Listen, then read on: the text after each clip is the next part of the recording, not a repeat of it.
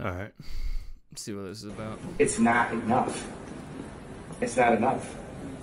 And I love Gap. I gotta give you guys, it's the third one, here we go.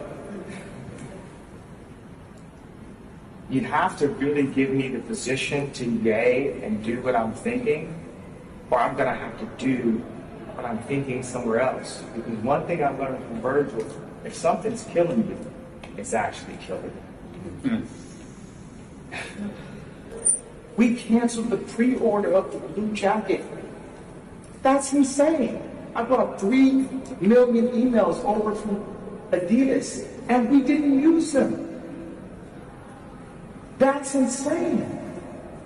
That's insane. We sold 14 million hoodies at $80 with no logo on it off of one commercial and never ran the commercial again. That's insane. Pierre, we only win 1 sample set. Damn, the video cuts out there. Enough. It's not enough.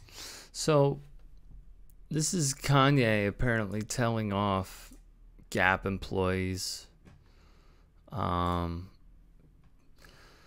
because of the cancellation of something he did. The video was deleted, but he put this out on Instagram where he posts and deletes all the time. Gap having meetings about me without me. Adidas releasing old shoes and coloring my shoes like I'm dead. Me not having a say on where my children go to school. Call me whatever names you want. If you don't understand why I will not back down on my businesses, my brands, and my children, then you're the ones who are crazy. Obviously, the Virgil reference was Virgil Abloh.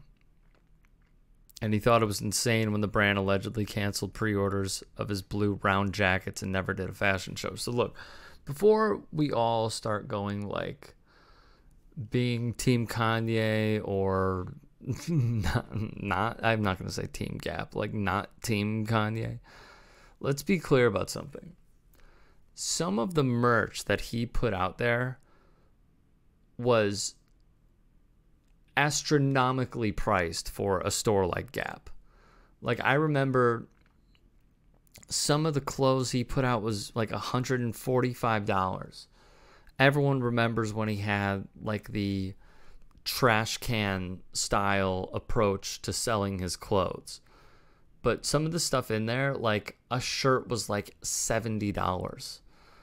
A hat was like $75 or $80. And a hoodie was like $145 plus. So here it is. There you go. I didn't understand it because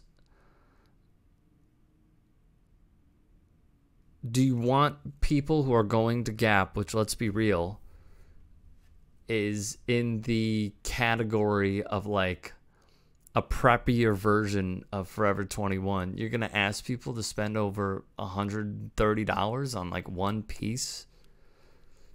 I find that odd. The approach was whatever. I don't really care. Art is art. What I did find interesting was this like approach that some critics had, which was, why do a lot of influencers and artists make light of like the correlation between art and homelessness? Because this is what a homeless person does. I don't think I necessarily